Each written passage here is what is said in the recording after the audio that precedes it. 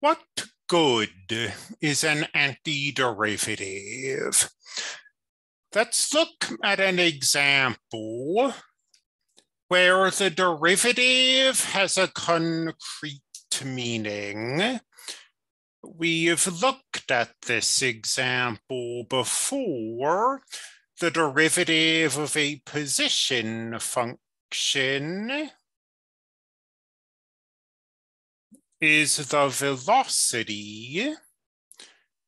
The derivative of the velocity function is the acceleration.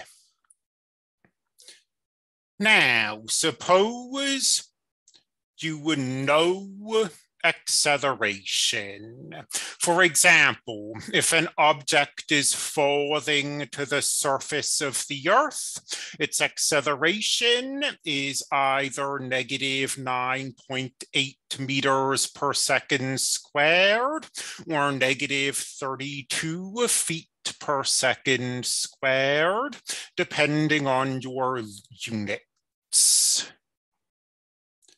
And you want information about the velocity, or maybe you want information about the position. So you want to take information about this derivative and use it to get information about this antiderivative.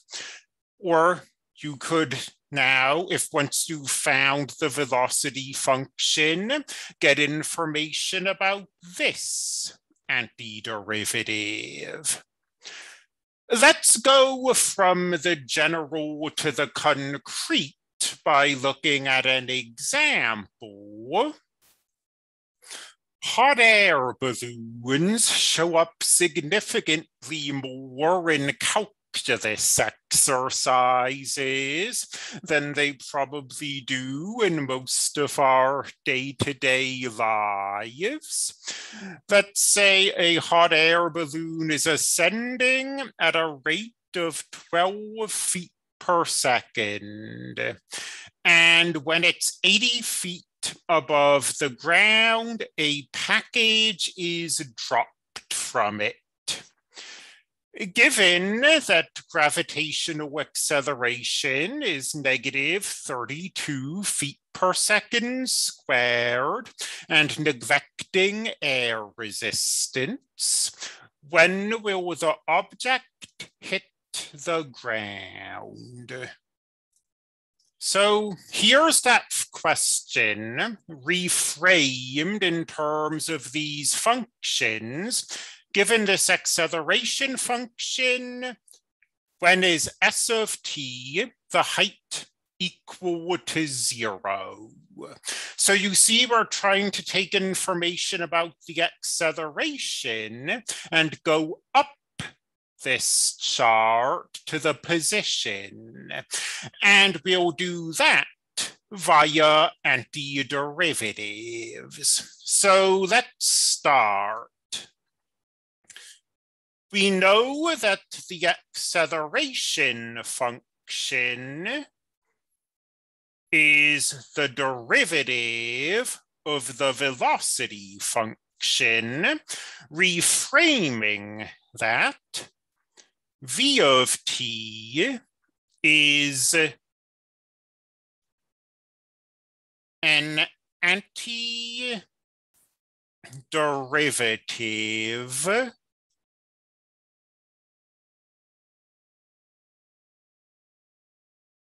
of a of t.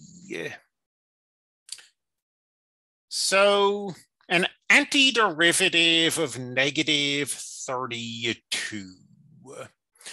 Well, you really just need to do homework and get experience with these things. But if you give it some thought, you'll hopefully agree that negative 32t is an antiderivative. However, it's not the only antiderivative, and it's not necessarily the antiderivative that we want. Fortunately, we know that any other antiderivative looks like this. Any other antiderivative is just this antiderivative plus a constant. But what could this constant be? Let's go back to this question. What information haven't we used yet? Well, we haven't used this 80 feet, but probably more to the point. 12 feet per second is a velocity. We're trying to get information about a velocity. The velocity is constant. It's always 12. Or, sorry, I misspoke. Well, no, let's go back. The velocity of the object changes. The object falls, it accelerates. The velocity of the balloon is a constant 12 feet per second. So you're in the balloon, you've got this object, you're holding it out, you're about to drop it. This object is also going up at 12 feet per second. So at the moment that you release the object, its velocity is 12.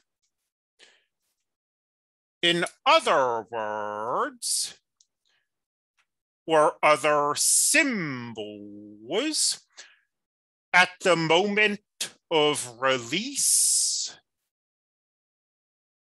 the velocity is 12. And v of 0 equals a c. So we solve and we find the velocity function.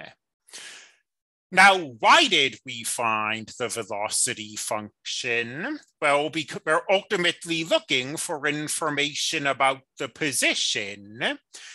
And the position is the antiderivative of the velocity.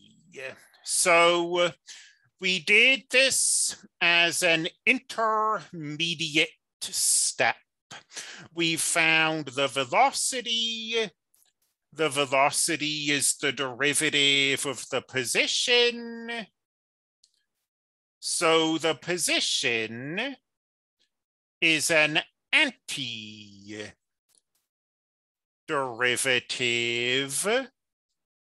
of the velocity.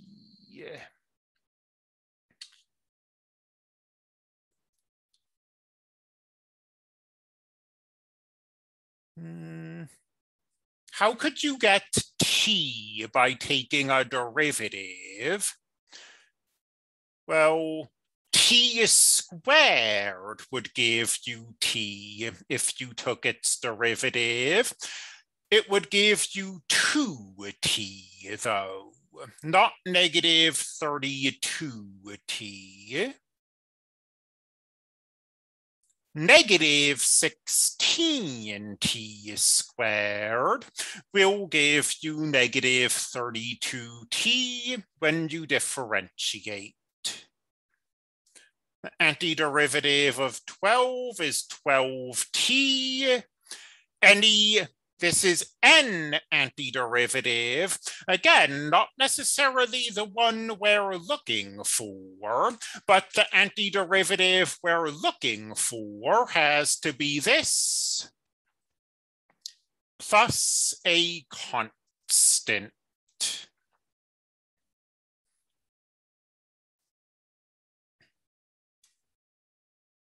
the time has come to use this 80.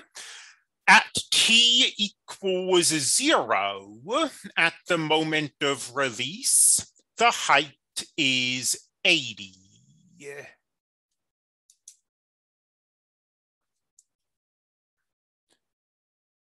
S of 0 equals 80. And if you plug 0 into this, you get 0, 0, C. So 80 equals C. And when does the object hit the ground? Well, it hits the ground when the height is 0.